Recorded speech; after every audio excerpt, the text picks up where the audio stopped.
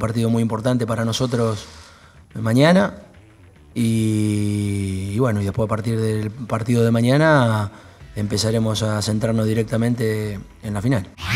Vamos a jugar con un equipo duro, con un equipo que trabaja muy bien defensivamente, un equipo muy bien estructurado, con una muy buena salida de contragolpe.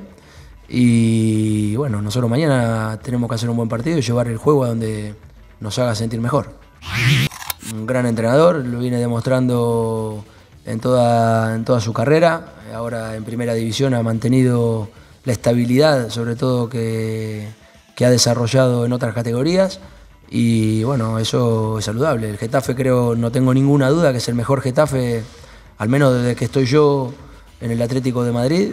Es el mejor Getafe, competitivo, peleón, trabajador, intenso, agresivo, con mucha claridad de conceptos a lo que quieren jugar, aprovechando las características de sus futbolistas.